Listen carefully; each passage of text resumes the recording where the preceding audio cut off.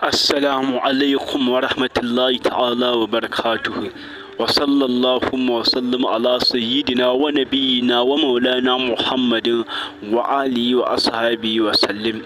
Saƙo na musamman karo na biyu zuwa ga babban malamin wahabiya izalan nan wato a Sheikh Dr. Ahmad Gumi daga ƙasar Amerika, wanda haziƙin malamin nan na ƙasar Amerika wato takalmin Shehu Ibrahim ya tura a gare shi a game da abubuwa maganganun da ya yi game da ƙadiyyar nan da ta taso na karatun da a Sheikh Professor Ibrahim Ahmad Makarai ya yi a kan halaccin mace ta ba da kanta don ta samu abinci da za ta ci saboda yunwa bisa larura. Ku kasance tare da mu yanzu don jin gagarumin wannan sako a game da wannan kadiya wanda Dr. Ahmad Gumi ya magana a kai karo na biyu. A yi sauraro lafiya.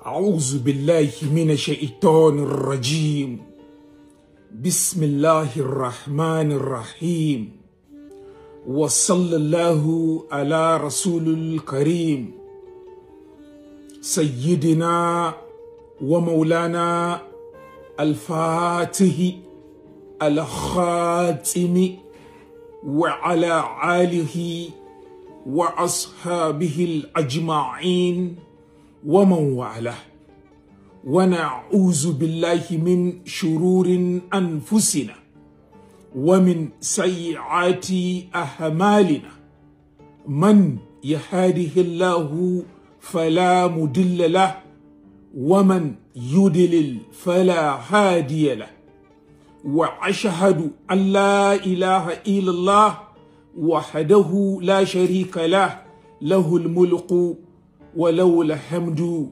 وهو على كل شيء قدير وأشهد أن محمدا عبده ورسوله أما بعد فيا إخواني وإخواتي وجميع المسلمون والمسلمات السلام عليكم ورحمة الله تعالى وبركاته. أيها المسلمون، أكف أمامكم كصادق وكابن والطالب إن شاء الله.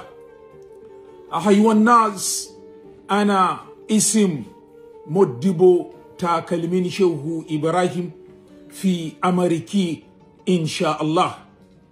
أيها الناس، الله عز وجل في القرآن الكريم بعد بسم الله الرحمن الرحيم يا أيها الذين آمنوا اتقوا الله حق تقاته ولا تموتن إلا وأنتم مسلمون.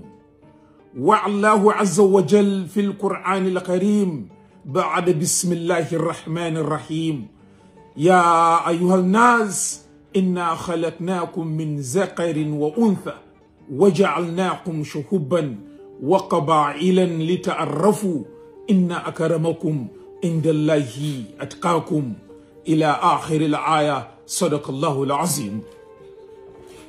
الحمد لله الحمد لله الحمد لله والصلاة والسلام على رسول الله وعلى آله وأصحابه ومن والاه. منا godiya ma Allah azza wa jalla da wannan lokaci da ya sake sada dayanmu biyunmu da ba shakka ya kewaye mu da malakun din nasa na rahama ba don komai ba don mu zo mu tunasar da kawunanmu alamari da ya danganci addinin Islama, hujjoji, ayoyi da hadisai zanniyu subut wa qat'iyyun subut insha Allah. Bayan Allah, ba shakka ni ne dan makarantar dinnaku kuma masoyinku mai suna Modibo takalmin Shehu Ibrahim a kasa nan America insha Allah.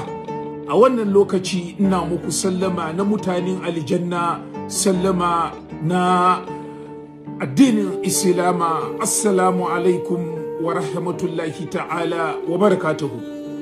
Bayan Allah, manufan wannan ingantaccen zama maudu'i yani topic ita ce mun zo mu isar da sako zuwa ga Dr. Ahmad Gumi a kasa Nigeria.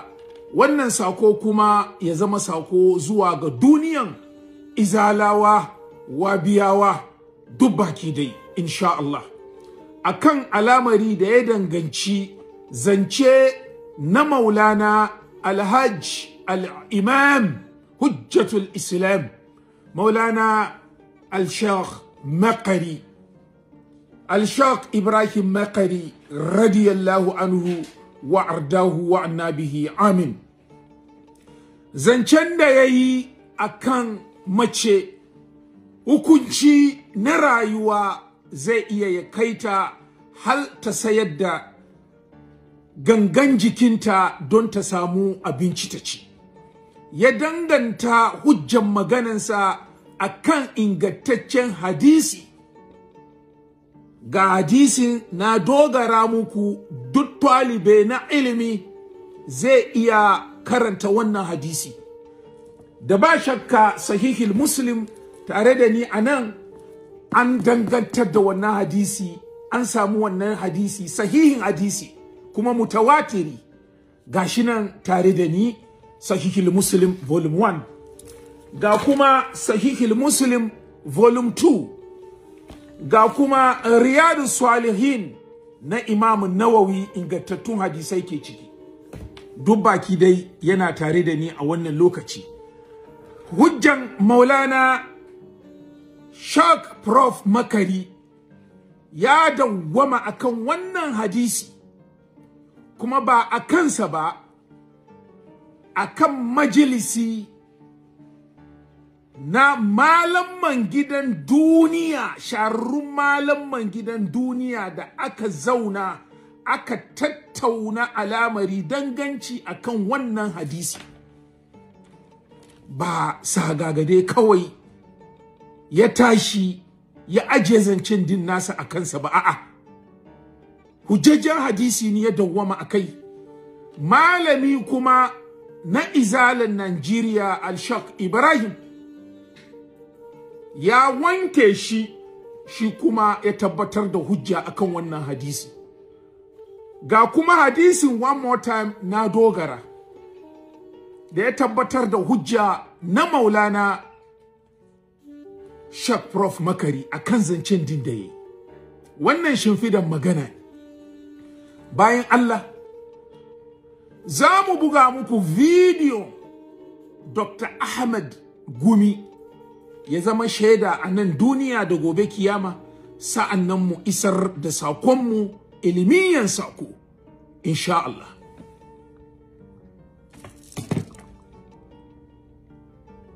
To shi bayanin mu muna maganan wanda tsananin rayuwa ko yunwa ko wani abu wanda yake bai kai ga mutuwa, domin shi ne zai iya zuwa ga suran tambaya me yasa, domin a da muke Najeriya ba a samun irin wannan.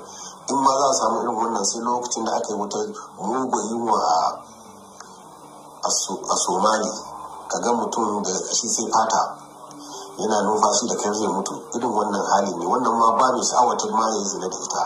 Saboda haka ma su'al ne ifradi, ba wai abu ne wanda ke faruwa ba. Ana da buga misali ne kamar haka,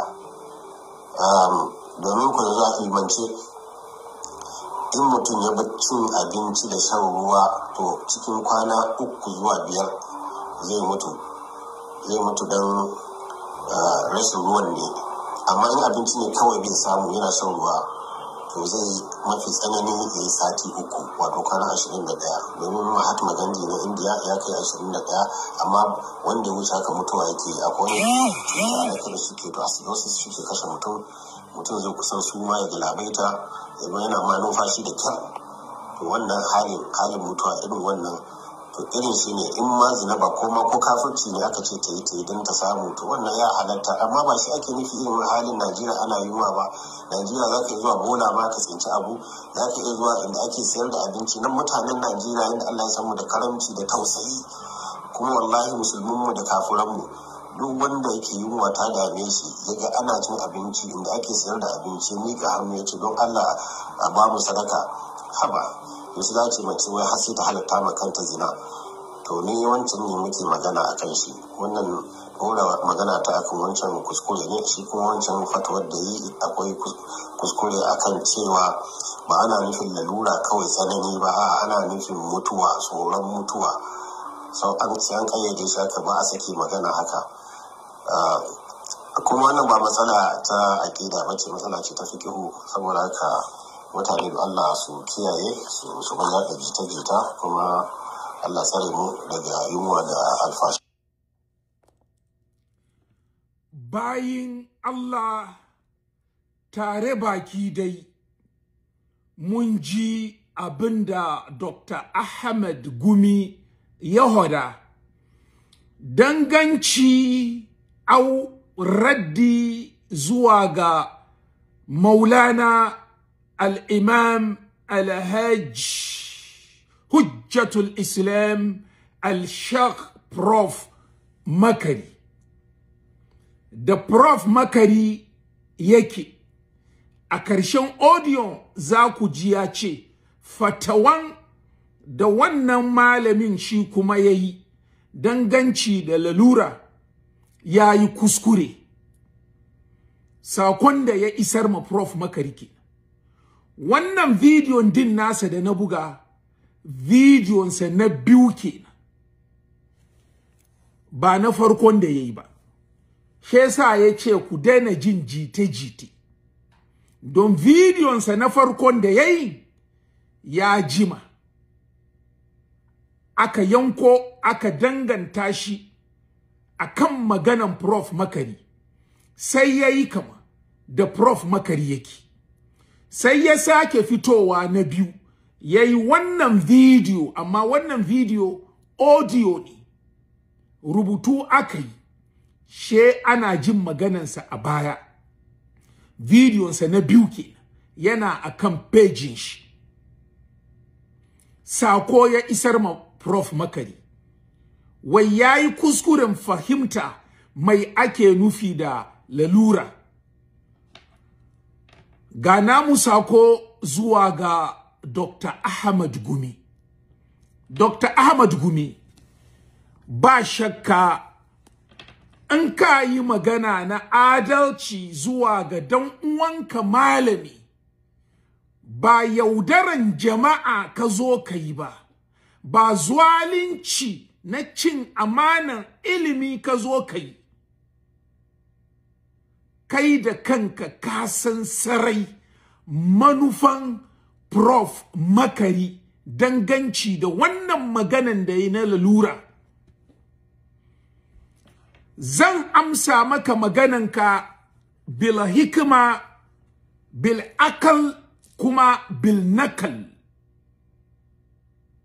Na daya bil akal, sannan zo bil nakal.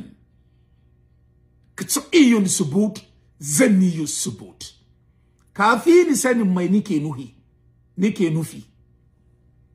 Dr. Ahmad, wallahi summa tallahi, Prof Makari ba rana ko dai da zai zauna ya mayi tunanin halatta zina.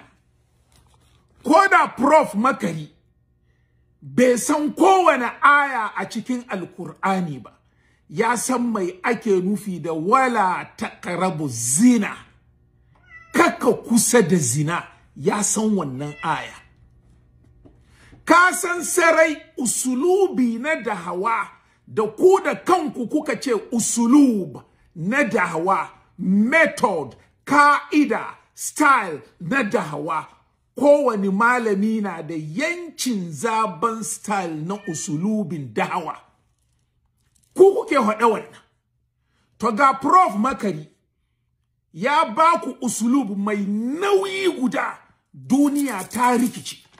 Shin wannan magana da Prof Makari yayi za ku ya samu wani gagarumin bawabi mara kunya fusararre ya ce zai zo ya ba Prof Makari raddi. An kuwa samu izala fusararre mara kunya ya ce zai zo ya ba Prof Makari raddi a wannan magana. An kuwa samu kasance cewa kun yadda da ka'ida na usuluba. Sakaran jiya Dr. Jaki ya ce wai bai neman taimakon Inyasi, wai bai neman taimakon Dan Hodiyo, bai neman taimakon wa Sheikh Abdul Kadiri, kai ko annabi ma bai neman taimakonsa. Ba kai hada ba. Da ya sha zafi ya sha raddi a bakin yan uwayensa malamma, more especially malamman Jos, suka tugume sa, suka ce yayi su adab, yayi rashin kunya ma manzon Allah, yan uwayensa akan wannan maganin da yayi. A ga haka kuka ga ya fito yake sa musu zafi, sirrin duka kenan. Wannan tuguma da kuke ga Dr. Jaki na yi ma yan Jos, malaman Jos, ba wana bane. A lokacin da aka sa kurkuku, ba su boyi bayan ra'ayin maganan da yayi, suka ce ya ci janibin annabi. Shi yasa kuka ga ya fito yake sa musu zafi. Da aka sa mishi zafi sai ya sake fitowa. Wai usulubi ni na dahawa, style ni na dahawa, abinda shi yake nufi shine in yana cikin masala Allah zai kira ba annabi, bai neman taimakon annabi sai na Allah. Shi ce wai shi usulubi ni, style of preaching, don a fahimci cewa bai neman taimakon kowa sai na Allah. Amma yaya ya haɗa shi, ya haɗa farni na me da zai razanar da high blood pressure mutane. Kuka yadda da usulub. To ga Prof Makari ya fito muku da usulubu sosai. Kun razana, kun kasa bacci, kun kuma san nufin shi sarai, kun san abinda yake nufi. Ittakullah, ku ji tsoron Allah. Prof Makari ba shakka, ba rana ko dai da zai zauna ya mayi tunanin abin nan da ake kira ya promote zina. Ku da kanku kun san bai wannan, ba shi bayan wannan. Yana addu'a dare da rana, masu yi masu bari. Kun san message ni Maulana Prof Makari yake isarwa ma duniya, ma gwamnatin Najeriya, ma masu kudin Najeriya, cewa a duba alamarin fa, zamankacewa, kuncin rayuwa a Najeriya, arewacin Najeriya in particular, ta kai intaha. Abincin ci so dai, rana guda ci abinci so guda ma masala ne, balle hal biyu hal uku. Yana falkar da ku bacci, yana razanar da ku. Gwamnati da kansa da masu kuɗin Najeriya kun san manufan Prof Makari ke. Ana wahala, ana gajiya, ba kwanciyan hankali, ba peace. Kun sani, ba aiki, biyan school fees ma ba iyawa. Ya kai hal mata yanzu nan suna sai da kansu don su samu kuɗi su ci abinci. Kun san manufansa ke. A ga haka yana isar sako ma gwamnati. Gwamnati, wuri yayi wuri, ba aiki, ba iya biyan school fees. Ka taimaka, muna isar maka sako, ka tashi a daidan gwargwado mai za ka yi. Kun san sakonsa ke. Sakonsa na biyu, Prof Makari a cikin zancensa za ku ga ya ce, wai ka ga mai kudi gashi da watching gold, kaga mai kudi gashi da gidaje, kaga mai kudi gashi da motoci. Yace wa'anga duk baki dai kullu nafs zahiqatul maut, kowace rai za ta dandana mutuwa. Zaka mutu ni ka bar wanga gold da diamond duka zaka mutu ka bari. To ta yaya kana da ikon wanga duk baki dai? Baka live in a moderate life. Ka taimaka da wa'annan da suke wahala, suke gajiya, almuhim mata. Ba ce kaka sa watch ba, ba ce kaka sai mota ba, ba ce kaka zauna a cikin gidan da kake so ba. Naka ne, kana da ikon ka yi komai, amma ka yi shi moderate. Ka sani mata na wahala, suna gajiya.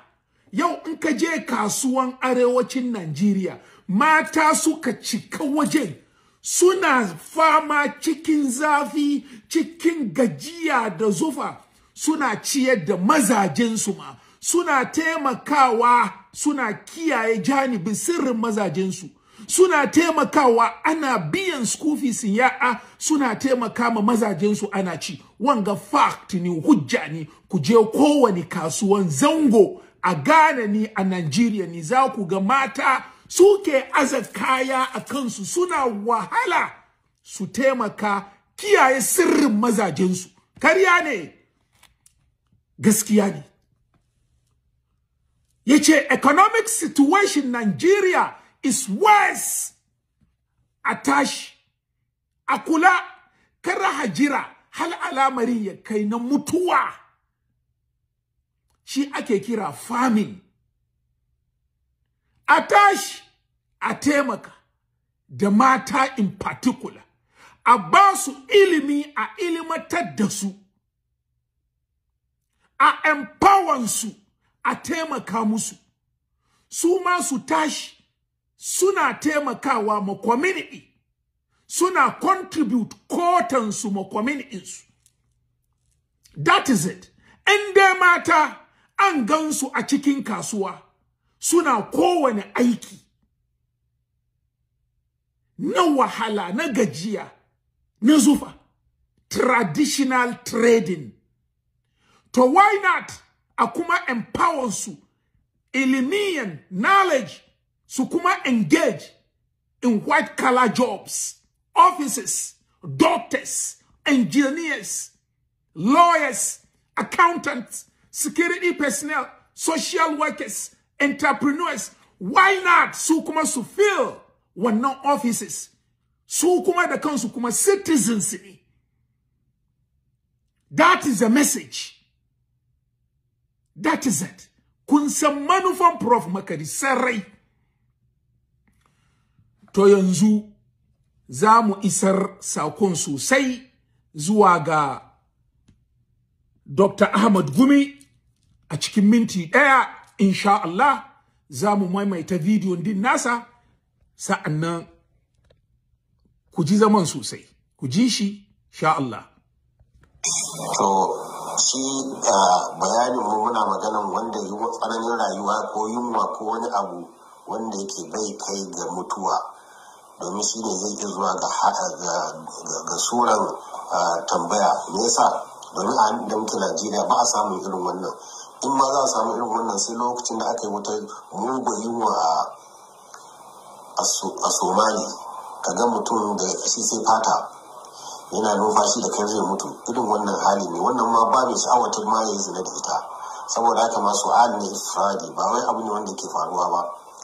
Ana da buga misali ne kamar haka, domin ku za a ilmance, in mutum ya bar cin abinci da shan ruwa, to cikin kwana 3 zuwa 5 zai mutu don rashin ruwan ne. Amma in abinci ne kawai bai samu yana shan ruwa, to zai mafi tsanani ya yi sati 3, wato kwana 21. Domin Mahatma Gandhi na India ya kai 21, amma wanda ya wuce haka mutuwa yake. Akwai cuta ana kira shi ketoacidosis, shi ke kashe mutum zai kusan suma ya galabaita, yana ma numfashi da kyar. To wannan halin mutuwa irin wannan to irin shi ne in ma zina ba ko ma ko kafirci ne aka ce ta yi don ta samu, to wannan ya halatta, amma ba shi ake nufi irin halin Najeriya ana yunwa ba. Najeriya za ka iya zuwa bola ma ka tsinci abu, za ka iya zuwa inda ake sayar da abinci. Nan mutanen Najeriya inda Allah ya san mu da karamci da tausayi, kuma wallahi musulminmu da kafiranmu, duk wanda yake yunwa ta dame shi yaga ana cin abinci inda ake sayar da abinci, mika hannu ya ce don Allah a ba mu sadaka, haba yasu za ce mace wai har sai ta halatta ma kanta zina. To ni wancan ne muke magana akan shi, wannan dora magana ta akan wancan kuskure ne, shi kuma wancan fatawar da yi akwai kuskure akan cewa ba ana nufin lalura kawai tsanani ba, ana nufin mutuwa, tsoron mutuwa. Sau an kayyade shi haka, ba a sake magana haka. Kuma wannan ba matsala ta aƙida ba ce, matsala ce ta fikihu. Saboda haka mutane da Allah su kiyaye su ban yaɗa jita-jita, kuma Allah tsare mu daga yunwa da alfashi. Bayin Allah, ba shakka tare baki dai mun ji Dr. Ahmad Gumi. Sako ya isar zuwa ga Maulana Alhaj Al-Imam Hujjatul Islam Al-Shaq Prof Makari radiyallahu anhu wa ardahu wa annabi amin. Prof Makari, wai Prof Makari ya yi kuskuren fahimta a kan ilimi na lalura. Ya danganta maganansa, shi fahimtansa akan wannan bidiyon da ya yi na biyu, wanga bidiyo na biyu ke, akwai na farko, ba na farkon ba, na biyun ga ya yi. Cewa ana nufin lalura wato hukuncin rayuwa, kuncin rayuwa, waje ya maka wuya, ci ma fama, hal ya kai ga kana mutuwa, waje mutuwan shi ake nufi, amma ba ana nufin lalura, kuncin rayuwa, ci ma kawai abinda zaka ci, ka kasa samu, she babi na lalura ya bude maka, sa'annan ka je ka aikata aiki na zina a kuma biya ka kuɗi. Wai ba wannan kunci na rashin cin abinci ake nufi ba. Kunci hal ya kai ga ka kana mutuwan. She ya danganta maganansa akan alamari na Najeriya. Wai kuncin Najeriya bai kai hal a ce mace ta je ta sayar da kanta, ta yi zina an ciyar da ita ba. Sai ya danganta wanga magana, ya ba da alil misali, ko da mace ta yi wannan, ya zama na condition ya yi kama alamari na Somalia, ga mutum na mutuwa. Somalia mun ga war-torn zone, ga famine, rashin ruwa, rashin abinci, wuta da yaki, ana mutuwa. Ba abinda mutum ya saura sai dai kasusuwa da fata. Wannan lokaci ne wai mace za iya a ce ta yi zina ta karbi kuɗi, auta ma aiki na kafirci. Wannan ne ake kira lalura. Shi fahimtansa kenan. Sai muka ce Dr. Ahmad, ka ci amanan ilimi, ka zalunci al'umma, ka san sarai mai Prof Makari yake nufi. Ka san sarai Prof Makari ba yana halitta zina bane, ba yana promote zina bane, yana fight against zina. Kuma koda Prof Makari bai san kowane aya da ya danganci zina a cikin Alkur'ani ba, ya san mai Allah ke nufi da wala taqrabu zina, ka kuma kusa ma da zina, ka sani sarai.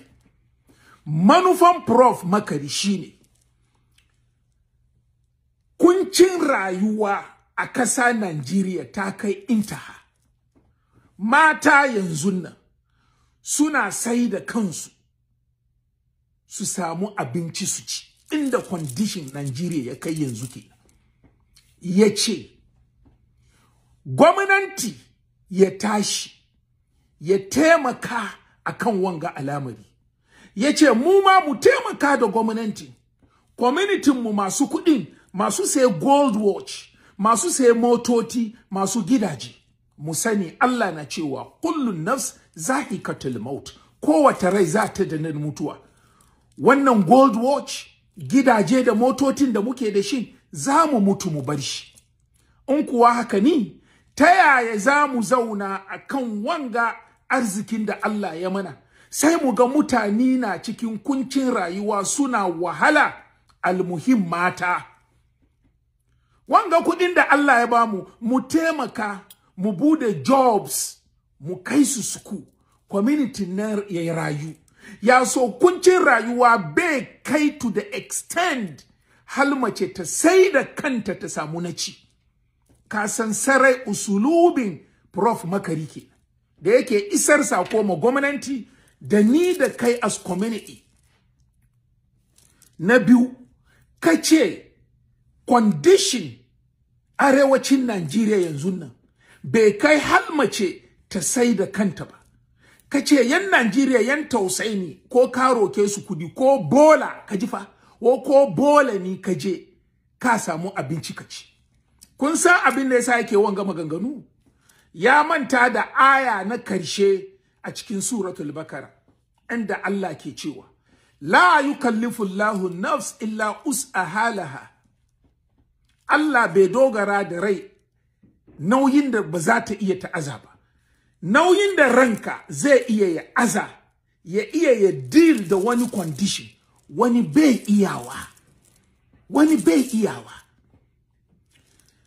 bayan Allah za ku yarda da ni cewa ba shakka arewacin Najeriya yanzu economic condition ci da sha wahala ya wuce fiya ga wannan maganan da talikin ga yayiwo bai kai ma halmace ta je da sai da kanta ba yaya yake son kuma condition yake nema alamari ya kai na arewacin Najeriya sannan ya zo ya wanga magana yana neman ya ga farming ga mutuwa ana kwance kan titi basa ana faduwa ana mutuwa sannan ya ce condition Najeriya ba ta kai wannan ba gashi muna gani dare da rana yanzu nan da nike magana Boko Haram sun capture entire village sun kona sun kashe kowa sun kwashi matan ya manya a gaban mazajensu ana zina da su ana rape su ana kashin su dan kadan da suka sauran a titi ya za su yi sun doki kwano suna neman abinci su ci suna rokan kuɗi su ci abinci a ce she an kwanta da ku dole kuma she su yadda a kwanta da su sannan a ciyar da su arewacin Najeriya abinda ke gudana kenan yanzu nan live shi Prof Dr. Ahmad Gumi yana da alaka da yan Boko Haram me yasa ba mu sani ba mun gansa dare da rana a ga kampun su shi da su suna kabbara shi inda ba haka ba da yanzu sun zo masa da hari akan matansa da ƴaƴansa wa iyazu billah Allah kiyaye da ya zama shi yana samun abinci 3 square meals ya ci ya sha ya samu kuma assurance from Boko Haram ba su kawo masa hari shi yasa yana cikin comfort zone sa yana hodan banza faɗi wofi yana comfort zone sa yana maganan banza hali ya ce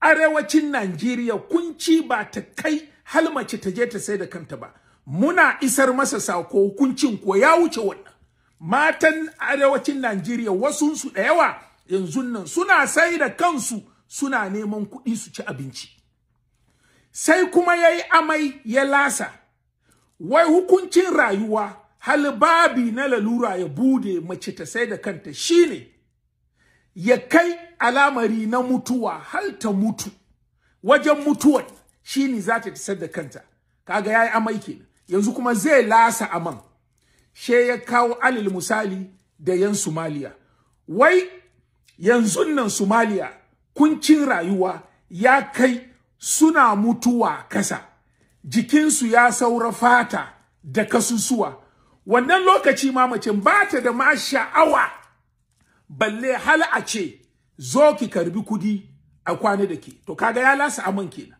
to ta yaya kuncin rayuwa na Somalia ya kai ga mutum kasa ba ta iya ma ta yi tafiyan, jikinta kasusuwa da fata, ta fita ma kan idanuwanta ma sam. Mazajen kuma da ke wajen da kansu su kuma suna mutuwa don suna cikin kuncin mutuwa. To ta yaya za a ce sun ga mace aka nan kasusuwa da fata, rashin sha'awa da komai da wala da gajiya, ba ta da ma karfi energy ma ta tashi ma ta yi tafiya, balle ma ta rika kwano ta ce ba ni abincin ci. Tana kasa kwance kasusuwa da fata ba sha'awa, shi da kansa ya hada. Shi yasa yaya zai use alamari na Somalia ya ce hujjan kenan kuncin rayuwa shi ya kamata ya kai a wannan lokaci shi ne mace za ta nemi lalura na sayar da kanta. Shi yasa wanga alil misali comparison da ya na Somalia bai hold, bai danganta, bai work. Na uku, wanga hadisi da Prof Makari ya dawwama akai yayi wanga magana ba akan shi bane. Ga hadisin anan bayin Allah ku da kanku gashi na ba ku shi, gashi ku karanta hadisin kenan. An samu wanga hadisi daga wa Sayyidina Abdullah bin Umar, yana cikin sahihil Muslim. Ga sahihil Muslim tare da ni nan, yana cikin Riyadus Salihin tare nan, gashi wanga hadisi. Akai Prof Makari ya danganta hujjan shi, kuma akan majalisa na malaman gidan duniya duka baki da jamhur suka zauna suka fidda wannan fatawa. In lalura ya kai halmace ta sayar da kanta aka bata kudi au abinci, ba iya a tugume ta, ba ta da laifi. Suka dawwama kan wanga hadisi, gashi na dogara muku. Mu shafin takalmin Shehu Ibrahim abinda muka sani kenan. Hadisin muke kawo muku gashi, ba mu dokan littafi mu ce shafi kaza kaza, a'a, muna rage muku nauyi ne. Mu yi research mu kawo hadisi mu dogara muku. Gashi hadisin da kuka ga malamma na maganganu kai duka akan wanga yanayi, shin kenan Modibo takalmin Shehu Ibrahim ya baku shi a cikin sauki? Gashi ku karanta. Namiji da kanwansa kazinsa, uwa da uba ya ada su. Mace kuncin rayuwa na ci ya zama fama, ta zo ta roke shi kudi, ya ce she ya kwanta da ita, ta kiya ta wuce. Rayuwa ya kai na ci fama, ta sake dawowa ta ce ta yadda kwana da ni ka bani a kudin ci abinci. A lokacin da ya kwanta kanta a cikin hadisi ta ce ittaqullah, ji tsoron Allah, kaka shiga a cikin zoben da baka da hakinsa, ya kamata ka aure ni sa'an. Wannan lokaci she tsoron Allah ya shigo a kansa, she ya tashi kanta. Kaga imani kenan a gare shi, tsoron Allah. A gare ta babi na lalura ke. Kuncin rayuwa ya kai har ta je ta sayar da kanta, kuma ba ta da laifi. Ba ni ke wada ba, ba Prof Makari ke wada ba, jamhuru malaman gidan duniya na ahli sunna wal jama'a su suka zauna suka fidda ma'anan wannan hadisi. Sun san kuma ayoyi na alkur'ani, wala takrabu zina kawai ma ya isa. Amma duk da shi sun zo da fatawa karshen wannan hadisi suka ce hukuncin rayuwa, wahala, gajiya na rayuwa yakan kai mace halbabi na lalura ya bude mata ta yi zina a bata kudi ta ci, kuma bata da laifi, ya halitta. Malaman jamhurin majalisi suka zauna suka yi wannan magana, suka danganta hujjansu akan wannan. Kaga wanga hadisi ba alamari ne na mutuwa, ana mutuwa garin bane, a'a. Balle a ce kuncin rayuwa ya kai mata tana mutuwa ta zo ta nemi ba, a'a. Wannan hadisin kuma wannan zamanin nan kaman zamanin gano ne. Tana da karfinta, tana da ikonta, ta je ta sayi ruwa, ta je ta sayi lemu, ta je kasuwa ta yi aiki ko? Sai sa condition nan kaman na yanzu gano ne. Amma duk da shi ta je ta nemi halali. Abinda ake gaya maka shine, kan ku yadda condition na situation ya kai intaha har mace ta tashi ta je ta sai da kanta, hal ya kai babi na mutuwan lalura, ya kai wajen mutuwan, amma prevent kar ya kai, insha Allah. Shi bayan Allah, alamari kenan da ya tabbatar da hujja akan magana na Prof Makari, hadisin kenan na baku. Ku ji wanga kuma malami na Ahlus-Sunna wal Jama'a da ya tabbatar da hujjan wannan hadisi, ku ji shi.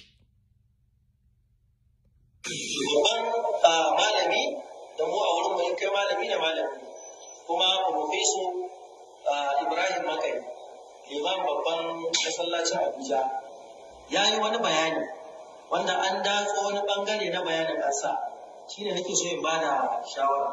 Yau za ka ga mutum ya fito yana cewa malam ya bada fatawa ta a aikata zina. Don Allah malamin addini zai bada fatawa da a aikata zina haka kawai ya fito duniya da kuma irin matsayin da yake yana son mu gyara zamantakewar. Wasu ba za su ji daɗi ba saboda ciwon kungiyanci ko ciwon bangaranci, amma dole ne mu faɗa wa junanmu gaskiya. Idan ba haka ba al'amuran za su zo su gagare mu. Yadda kake ganin malamin ka babba, shi ma haka mabiyansa suke ganin sa babba. Ana gane wannan ko? To akwai inda masu wannan magana sun saurari fatawar malamai. Wannan fatawa ce daga malamai ahlus sunna na duniya. Maganar da ya faɗa wanda na ji, ni abin da na fahimta ya yi magana ne akan yanayi na yunwa yana iya kai mace ta karɓi kuɗi don ta ci abinci. A babi na matsuwa. Muna gane wannan shi ne abin da ya magana a kai. Amma saɓan abin da ake faɗa a fahimta ta saɓanin abin da ya faɗa ne. To ga dai fatawan malaman ɓangaren shi ne hukunci na aikata zina lisaddin ramak ga wanda yunwa ta fitina masa ko macen da yunwa ta fitina mata.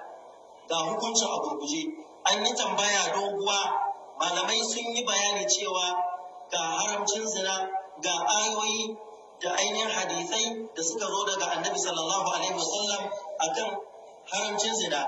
Duk malaman sun yi bayani a nan. Daga ƙarshe ina son in kawo ƙarshen magana ne saboda in ba malam dama ci gaba da karatu. Mu ɗauki ƙarshen magana.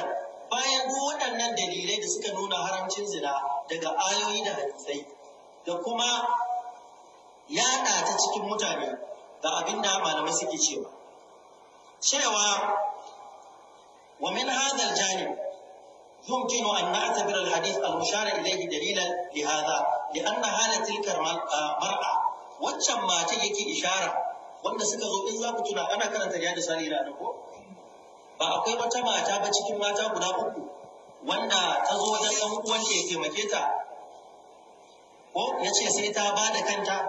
Tun mun san wannan ai daga ƙarshe da ta matsu ai ta dawo ta ba da kanta din. Shi da kanshi ya ce da farko ta kiyarta, ya nuna cewa ba mazinaciya ba ce, amma da matsi ya kai matsi ba sai ta yadda, amma kuma da ya zo zai aikata sai ta masa wa'azi, shi kuma sai ya yi mai sai ya wa'azu. To ishara ga waccan abin da ya faru, wato annaha kanat fi halin dirar, ita waccan matar ai matsuwa ta yi ne, ta shiga cikin matsin da ba yadda ta iya, bi dalili annaha amtana'at ko awwalan min zalika, domin da farko ta kiyarda a yi alfasha din, ta kiyarda falamma asabat alfaqa, mu ji magana a lokacin da talauci ya matsa mata wafaqat sai ta yadda a yi lalata da ita a bata abinci. Muna ganewa ba fa wannan ana karfafa bane, abu ne ya faru, an yi haka ne, annabi sallallahu alaihi wasallam ya ba mu labari, amma karatun da ke cikin wancan hadisin ana so a gwada maka jin tsoron mutum, an tsoratar da shi, Allah ya bar aikata alfasha domin Allah, ga kuma abin da ya samu ba shi ne asali ba. Amma duk da haka malamai sun kafa hujja cewa matan nan ai ta matsu ne ta dawo ta ainihin ba da kanta. Don haka nan ko wato ya ce shi dan bakwanta ya ce fa arantuha ala nafsiha, ni na neme ta ba ita matar ta neme shi ba, ni na neme ta. Famtana atmin ni ta kiyarda hatta alamatu biha sanatu min as-sinin. Duk mun san wannan hadisin. To shine malaman suke cewa wa ammal mar'a, to mu ci magana in za ka yi ma wani adalci ka masa adalci. sai ce ita wannan mata ko duk matar da ta kafu ala nafsi halak take ji wa kanta tsoron kar ta mutu minal ju'i saboda yunwa wala tajidu man yasuddu ramaqaha bata samu wanda zai bata abinci ba ta toshe yunwarta illa liman yaqlubu min hazina sai wanda yake neman zina a wurinta. Muna ganewa bata samu za ta mutu da yunwa, bata samu wanda zai bata abincin da zai toshe wannan yunwan ba sai mutum daya, shine wanda ya neme ta da alfasha. In ta yarda ga abinci, in bata yarda ba abinci. Fa innahu yasubu laha zalika, hakan na halatta gare ta, ba ya zama halal ba, bi ma'ana kofa ta buɗu gare ta a babin lalura. Wannan fafatawa daga malaman sunna. Yasubu laha zalika lil khawfi ala nafsiha, saboda tana jiwa kanta tsoron mutuwa. Wa yasira halaha halal mukrihi, hukuncin ta ɗaya da matar da aka yi wa zina dole, da wanda aka kama aka yi wa zina dole, da ita wannan mata matsayin su ɗaya. Domin ita ma bata yi dan so ba, wacce ma bata yi ba dan me, ita ma dan so ba. Dan haka nan wato bi takhwifil qatl, saboda tsoron kada ta mutu. Don haka ya jama'a, ko da mutum tan dari da ke baka dari, idan ya faɗi magana, ko dai ka nemi cikakken magana ka saurara, amma bai yiwuwa don mutum baya ko kungiyar ka ko tafiyar ku ba ɗaya ba, duk abin da wani ya faɗa sai ya zama wata rigima a ƙasa ta tashi. Wannan abin ba zai taimake mu ba. Jama'a muna gane wannan. Mu saurari abin wannan fafatawa tambaya aka yi majalisar malaman duniya. Aka tambaye su bayan sun yi bayani akan illar zina, sun yi bayani sun tsoratar, daga ƙarshe sai suka ce duk matar da ta ga lallai za ta mutu kuma ta rasa abinci, hakan na iya buɗe kofa gare ta ta aikata don ta ci abinci kar ta mutu, kada ta bari ta mutu. Jama'a muna fahimtar wannan. Don haka in ba ka in bata kuma kun bata wani mutum bai maka ba, sai ka scroll kai me, sai ka wuce. Amma duk abin da wani ya faɗa, in ɗan izala ya magana ko mun kyan magana, ɗan ɗariƙa zai ce ba haka ba. Idan ɗan ɗariƙa ya magana, wannan ba mu koyi adalci. Allah ya ba mu iko gyara. So wannan shine ɗan tsokaci. Bayan Allah, mun ji Sheikh Ibrahim ya taimaka da fahimta a kan maganan da Prof Makari ya yi. Hadisin da ya magana a kai shi ke na dogara muku a nan, ɗaliban ilimi na ba ku hujja. A cikin wannan littafi Sahihul Muslim, ga shi kuma nan Riyadu Salihin. Hadisin kenan na baku takalmin Shehu Ibrahim wani TV, abinda muka sani kenan. Prof Makari ba inda ya halatta zina, bai promote zina ba. Kuma yana da ilimin lalura, yana da kuma ya san ayan da Allah ke cewa wala takrabu zina. Yana falkar da mu bacci mu tashi.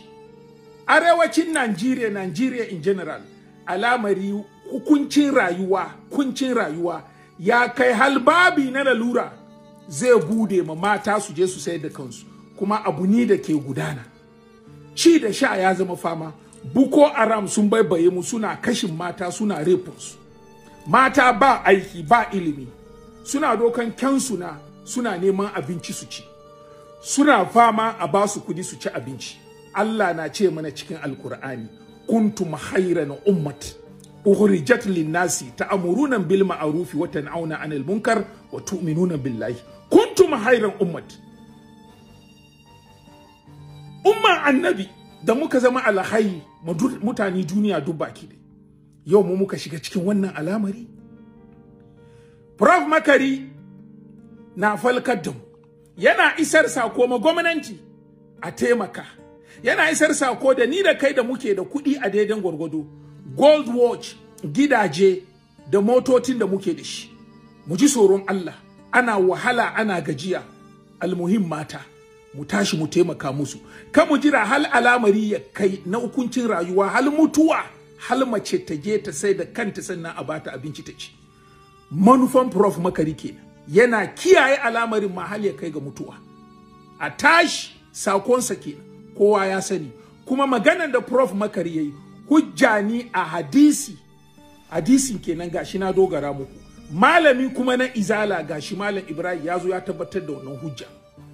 Shesa adalci anan shine malaman Najeriya duk baki da ya kamata ku tashi ku taimaka da Prof Makari, muryan ku yayi daya, unifying voice, ku yi magana ma gwamnati, ku yi magana kuma da ni da ku yanwantakan mu kuma da muke da shi, mu taimaka da wanga alamari a samu sauki. Kuncin rayuwa ya kai intaha. That is a message. Alhamdulillah. Ni ne don wanku takalmin Shehu Ibrahim. A futa lafiya. Assalamu alaikum.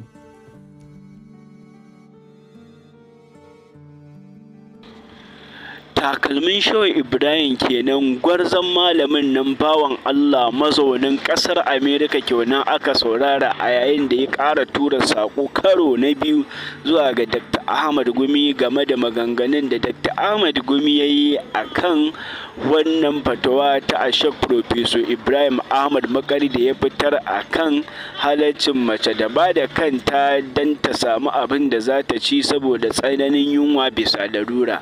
An ji yadda takalmin Shehu Ibrahim ya kawo ruwan hujjoji wanda yake danna maganar Dr. Ahmad Gumi da zai sauransu. Allah ya ɗaura mu akan daidai, a zamo tare da mu a wannan tasha ta Gaskiya TV don kawo muku karatu kan malamai daban-daban. Assalamu alaikum wa rahmatullahi wa barakatuhu.